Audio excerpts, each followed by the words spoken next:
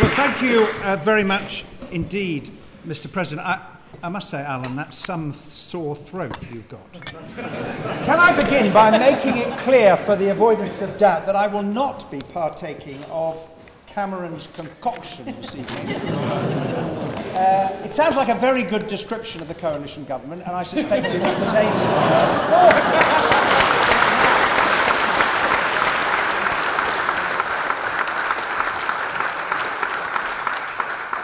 It's really hard to argue that this House this evening should have confidence in David Cameron when it's pretty obvious to those of us who sit on the other benches in the House of Commons that so many of his own members of Parliament, Conservative MPs, have very little confidence in him.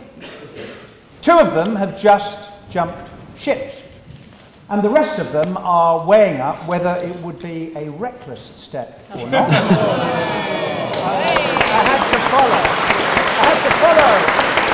in the footsteps of the proposer to do the same.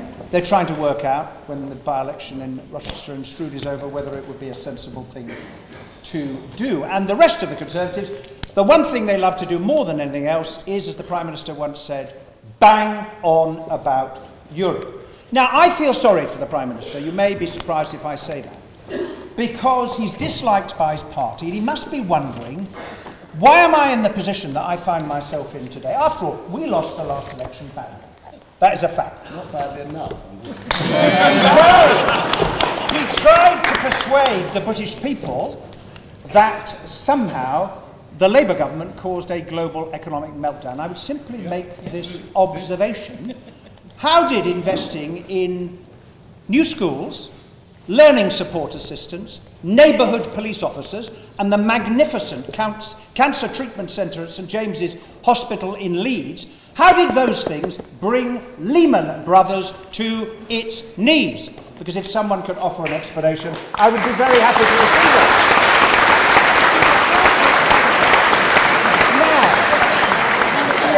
From Alan Duncan this evening, yes indeed, the British economy is growing, yes indeed, unemployment is falling. And yet, instead of being the 10 or 20 points ahead in the opinion polls that the Prime Minister must think he deserves to be, he is behind.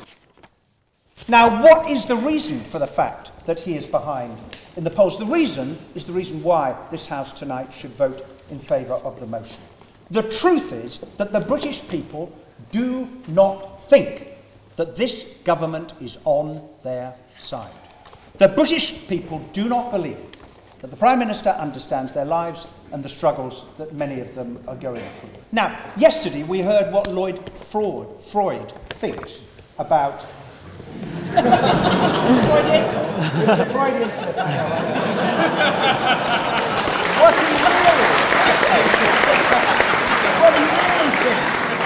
he really thinks about disabled people. I just want to quote his words. He said, "I know exactly who you mean, where actually, as you say, they're not worth the full wage."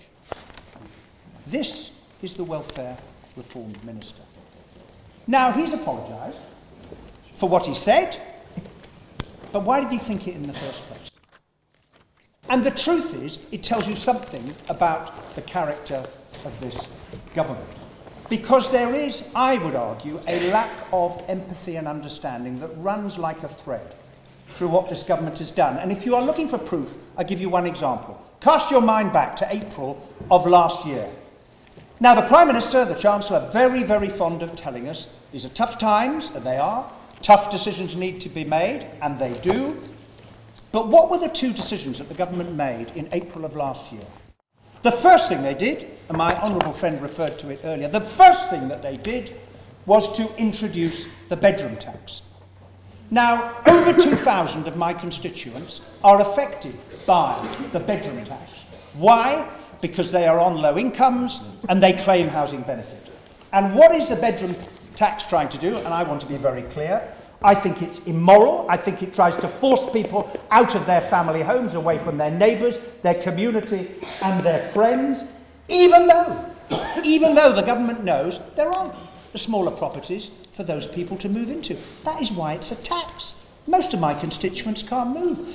And frankly, faced with the threat, as we would do if we were faced with the threat of losing their homes, what are they trying to do? They're desperately trying to hang on in their family home and paying money that they simply can't afford. Now,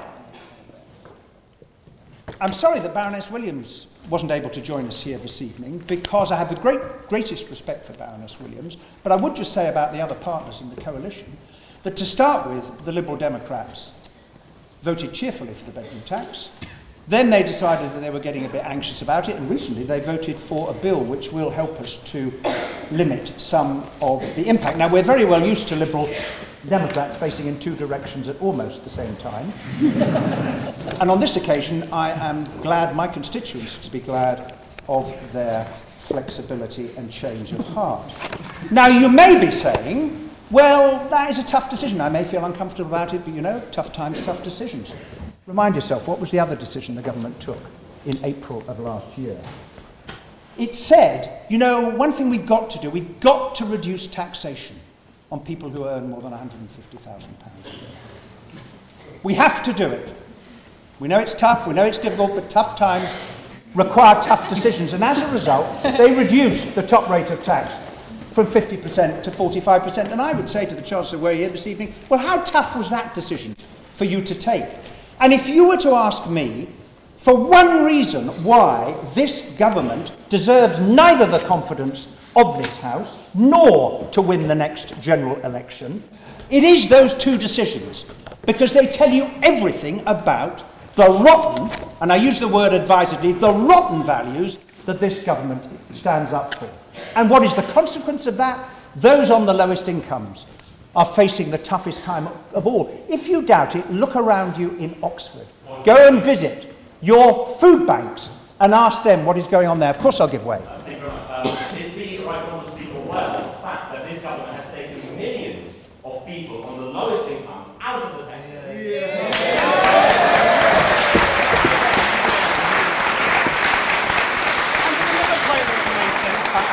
I'm going to deal with that one.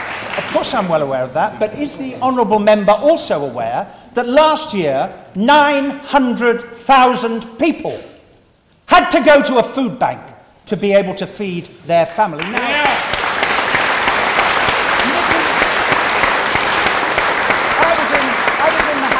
I was in the House of Commons last year, where Nicky Morgan's predecessor, Michael Gove, said that the reason there had been a growth in food banks in this country was that people, he said it, they're not very good at managing their finances.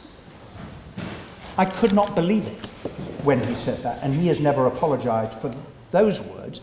What's the truth? The truth is, it takes a lot of courage to go up to someone you've never met before and say, hello, I'm sorry, I can't feed my family this weekend, will you help me?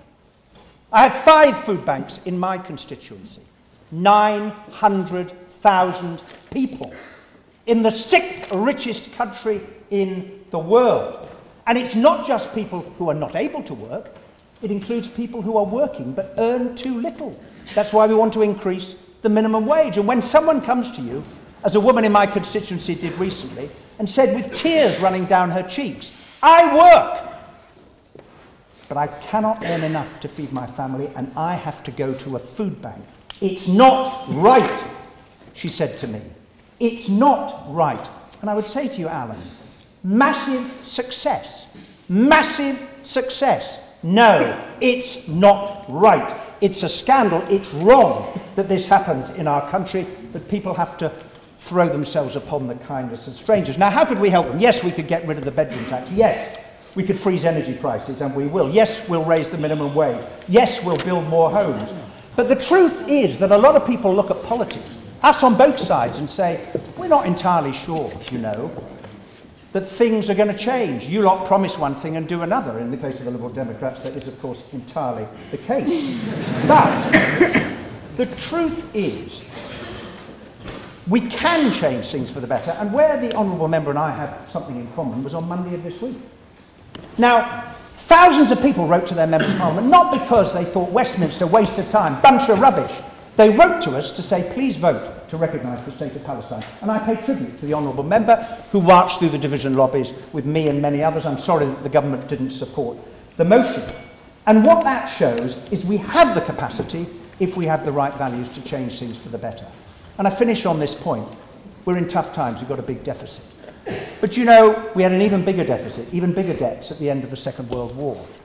And what the Labour government then did and showed was that using the most powerful instruments in our democracy, ideas and a pen and paper, you can vote to establish a health service. You can vote to bring about a minimum wage. And at the next election, you have the chance, many of you, to vote to change the government. And I hope you will do so, and I hope you'll vote for the motion tonight.